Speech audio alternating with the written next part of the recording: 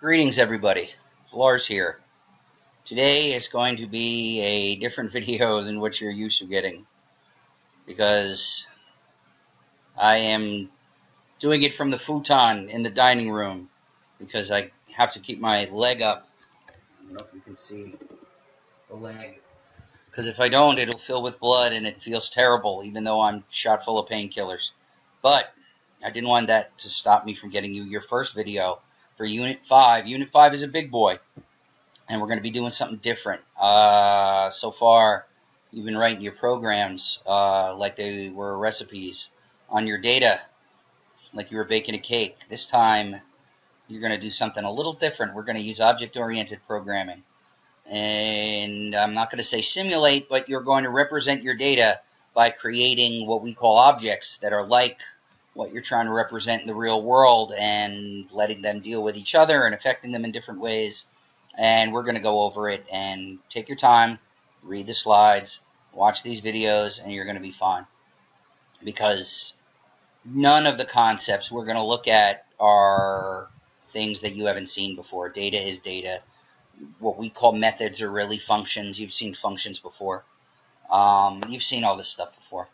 So it's not going to be hard. So basically, what I usually do in this first video for Unit 5 is we're going to look at the slides and we're going to talk about object-oriented programming in general, and then I'm going to jump in and code something up. But what I code up is something that is not from your slides. It's something different, because I think classes and the beginnings of object-oriented programming, I think it benefits you guys to see a lot of different examples.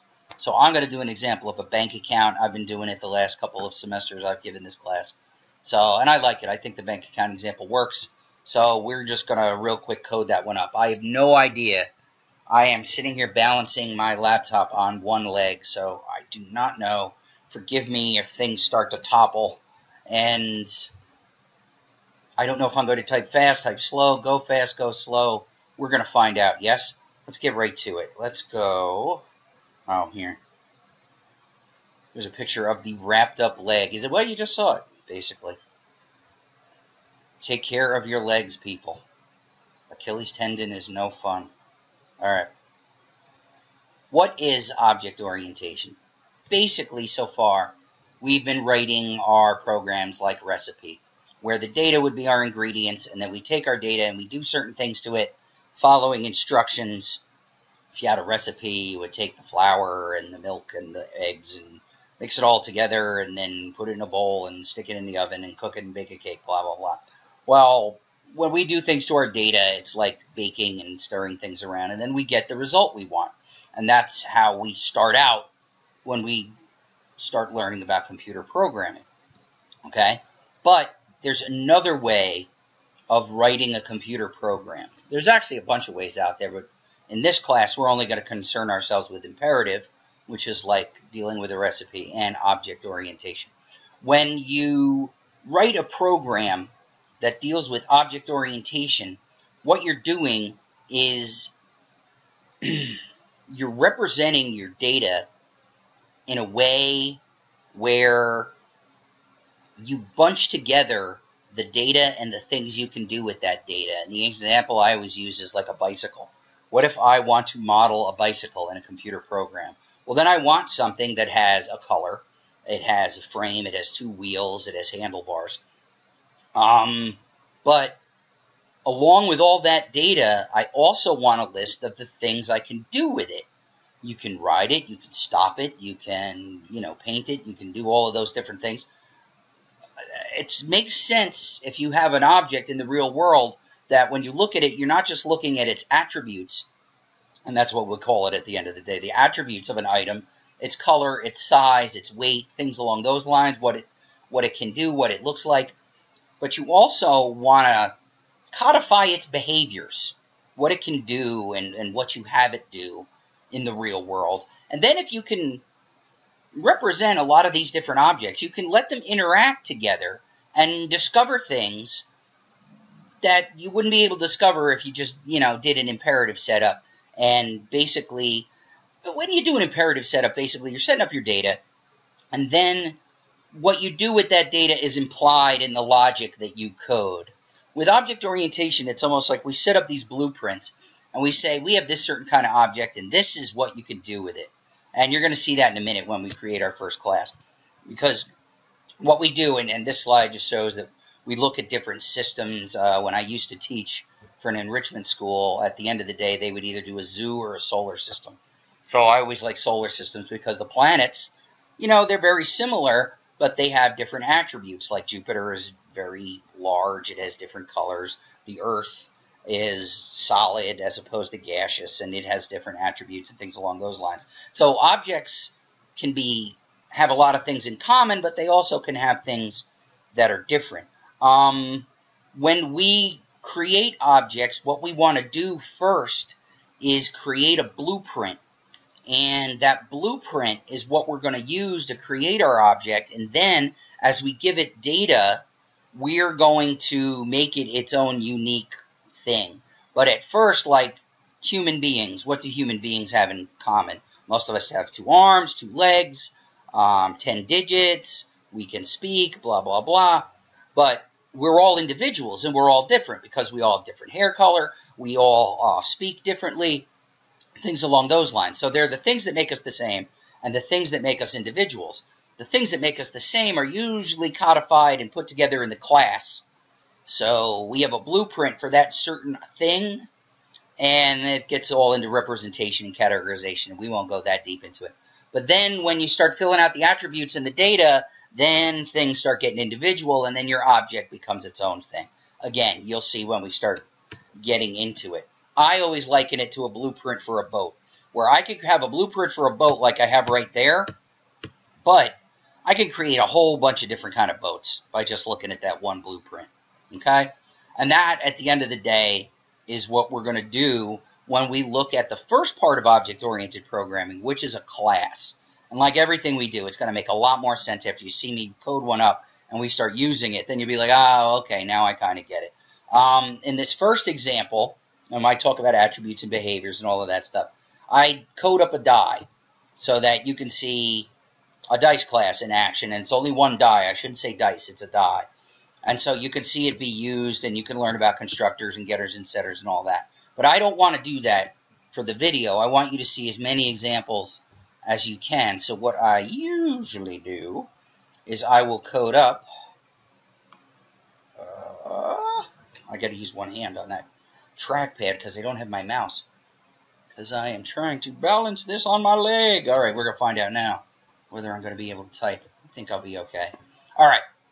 I am going to create a class for a bank account. So what's the first thing I'm going to do? I'm going to type the keyword class. And then very simply, I'm just going to call it account. Then I'm going to go colon, and I'm going to hit enter. Look at us go.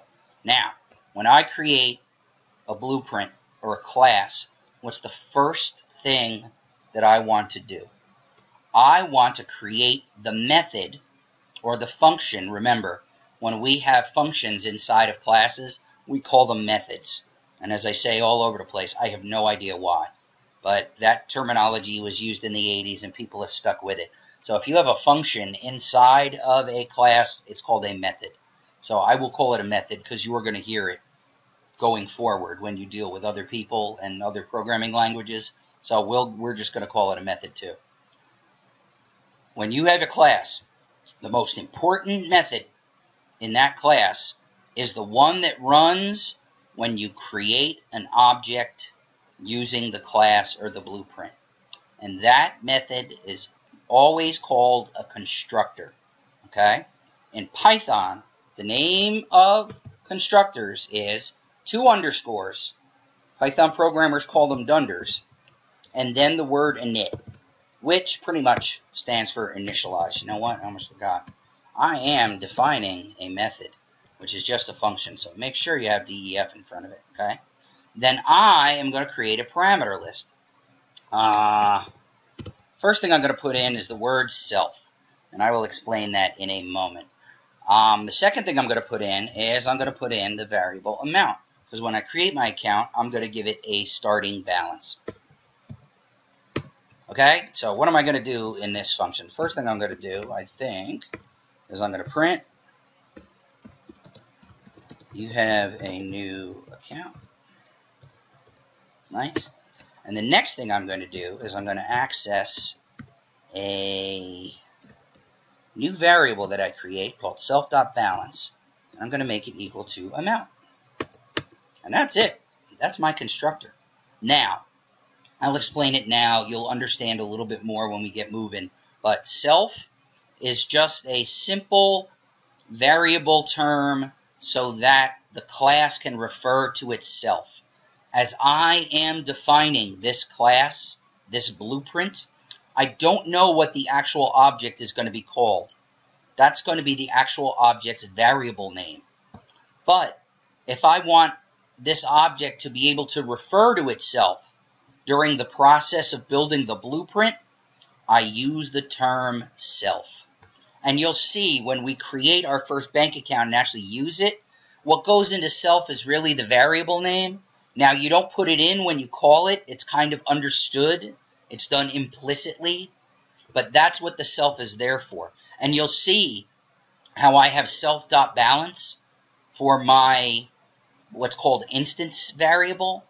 I'll explain that later too. But you'll see that this variable is just for this one object that's been created. It's not shared among all the other objects. It's just for this particular object. And you'll see what I mean in a second. So, I've created my constructor. What's the next thing I want to do? The next thing I think I'm going to do is I am going to create a getter.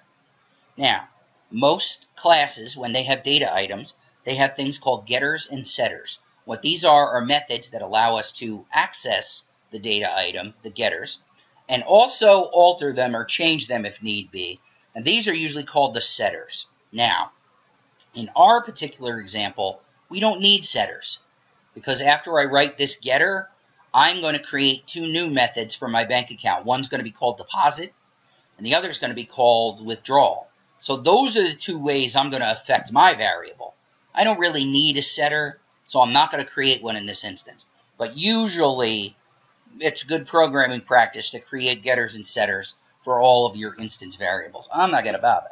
Now, I'm going to say self because we always start out with self when we write a method inside of a class. And I don't need anything else, so I don't need that comma. And all I'm going to do is return self.balance.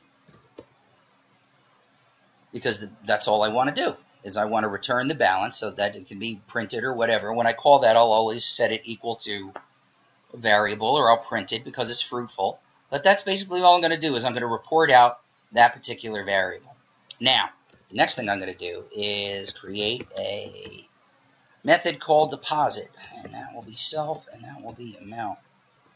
Not Amy, amount.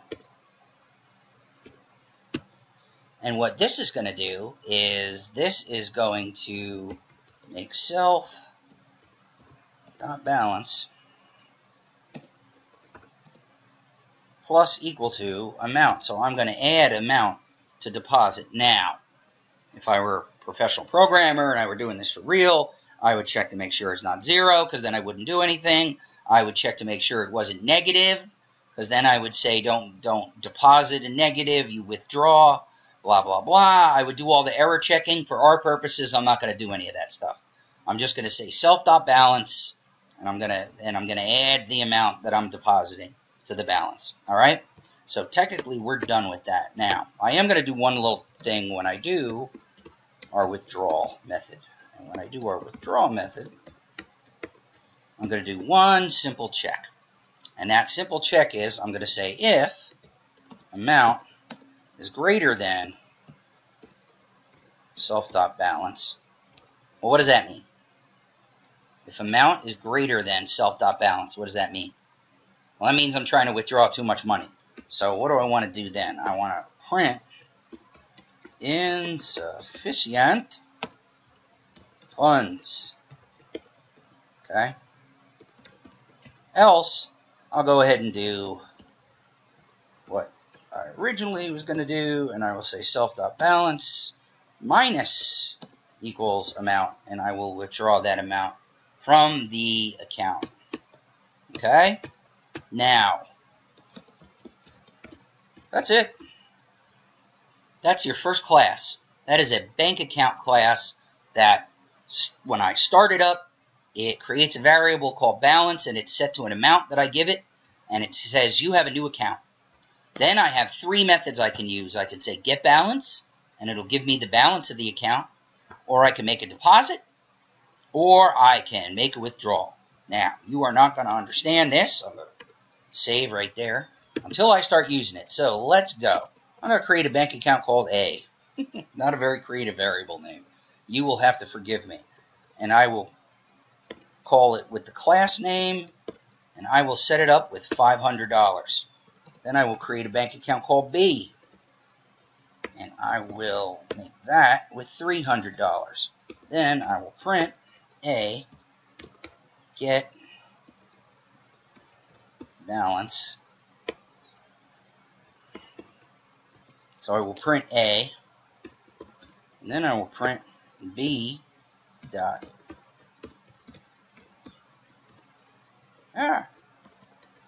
get balance.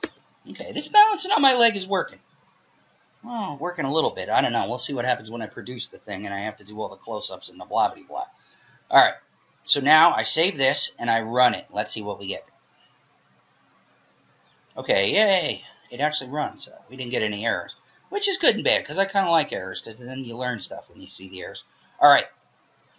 A equals account 500. You have a new account. Great. That's what it did when it initialized. I don't print the balance. I just make it equal to. So then I create a second account, B, account with 300. Yay, you have a new account. So then what do I do next? I print A, get balance, and then I print B, get balance. So for the first one, A, I print 500. And that's what I have for a balance. Then the second one, I print 300. All right, I'm in pretty good shape here. Now, let's do more with our program. We're going to run into this problem now. The programs that we write are going to be longer than the screen. So we're going to have to go up and down, up and down, up and down. Because we're getting too complex. We're too complicated now. We already know Python. All right.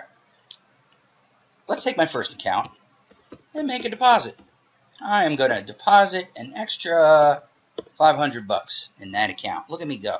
Now for B, I am going to withdraw. Let's say 200. I'm not going to make a boo-boo yet. And then, let's see how I can do this. Not what I wanted to do.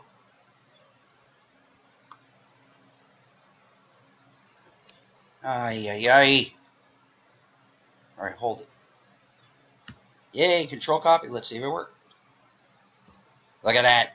All right, so I've got a balance. It's 500 and 300, and it'll print again because I didn't comment anything out.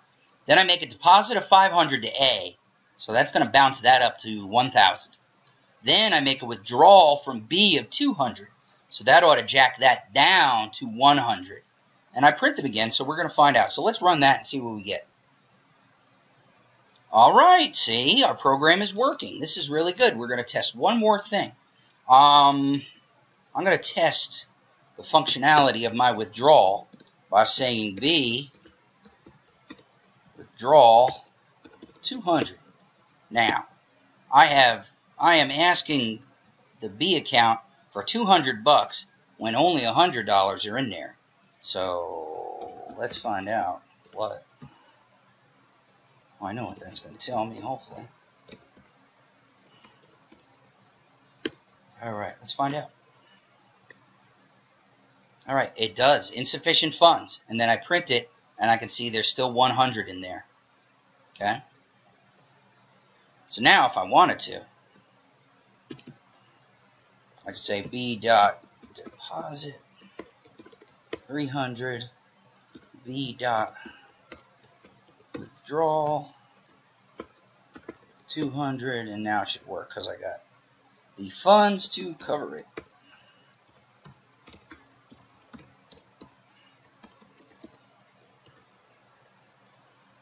And that's what happens. Okay? I add 300, which gives me 400. I withdraw 200, which leaves me 200 left, and that's what's printed out right there. Okay? So that's the beginning of object-oriented programming. As you can see, I created a blueprint for a bank account, savings account, let's say, and I created a function, real quick 2-line function that runs when it's created. And then I created 3 other functions that we can use when we use it. But then here, I use my class, okay? I instantiate the class and get an actual object, and it's held in the variable A, or it's pointed to, actually, by the variable A. So A, I have a bank account. That bank account's balance is 500. Then I create a new one called B. And then by, using the dot and then method call on my different variables, I can call and do things with my different objects. You can see I get the balance for both here. Here I make a deposit to A, but then a withdrawal for B. So I'm creating them as 2 separate objects. I created one blueprint, but I have 2 different objects I'm working with here. Okay? And then I pretty much start using B down here when I test withdrawal and I do some other things. But as always, I'm going to take this code and I'm going to put it on the web for you to play around with and for you to use. And please, take this one and play around with it. Switch that conditional around for withdrawal. Play around with different names. If you want, you can alter your methods so that with deposit and withdrawal, you can print out what you're depositing and what you're withdrawing. Because I could see, if I were to give this for a homework assignment, I could see saying to somebody, when you make a deposit, tell me what you're depositing and what the new balance is after you made the deposit. Okay? So I could see that happening all the time, all right? So that's the beginning of classes, and you're going to see in the next video we do over the next couple of days, when I start talking about inheritance and polymorphism, I'm going to do a whole new class with animals. So you'll get to see that class run too. So you get the dice class, you got that simple student account class in the Zell book. You've got this class now for a bank account. You'll see the class coming up for animals and stuff like that. So I want you to see a lot of examples of classes and see what they do. I think the Zell book does a decent job of explaining what it is, but I want to hit you from all possible angles so that you can see this stuff work and you can see this stuff run, okay? I am actually recording this Monday night, so I am only 3 days post-op. But right now, you're working on Unit 4 stuff. So as far as announcements are concerned, I guess you're probably going to see this video before your proposal is due for the final project. So make sure you're working with your group mates. Make sure you're good on that. You know what that is. Don't, just throw that together quick. It's tough for you guys, though, because I know this is summer and everything's truncated. So you'd be surprised. Those extra 4 weeks that a regular semester has, they come in handy. Because this course is, pretty packed up. I want to introduce you to a lot of things. This unit's a lot longer than most regular units. Think Unit 3 with this. This is a big unit. So you're going to have 18, 19 days with it. But it's challenging, and it's a new way to think, and you've got to put the time in. So just like I said with Unit 3, procrastinators will get hammered. Just believe me. The procrastinators got hammered in Unit 3. Okay? A lot of people went from A's to B's in Unit 3. And it's not because they're not programming. It's because they're not putting in the time. Okay? Programming is time on task. End of story. I've been doing it a long time. I've been teaching it a long time. If you put in the time, you will get it. You will be successful. All right? Know that. People aren't born bad programmers or born good programmers. That's crap. It's a lot of crap. Time on task. You study this stuff, you work with this stuff, you're going to get it. Trust me. All right? I know. I've been doing this a while.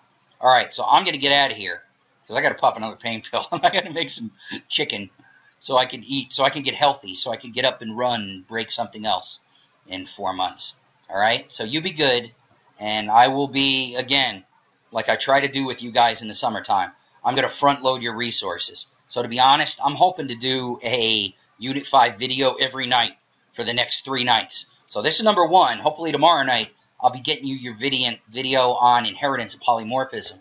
And then the next video after that, we get to do the fun stuff. We get to do class variables. We get to do deconstructors, where you set up a method that runs where you delete an object or explode an object.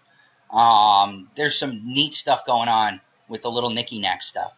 And then, I want to get you all the videos and get you all the stuff so that you're front-loaded, and then you can spend the next 2.5 weeks working on this stuff and getting it going, all right? So hopefully you did good on Unit 4. I know you're not going to see this Probably not going to see this video until Wednesday or Thursday. So hopefully Unit 4 worked out and everything is cool. And you have a good night. I'll talk to you soon. All right, I'm out of here. Bye-bye.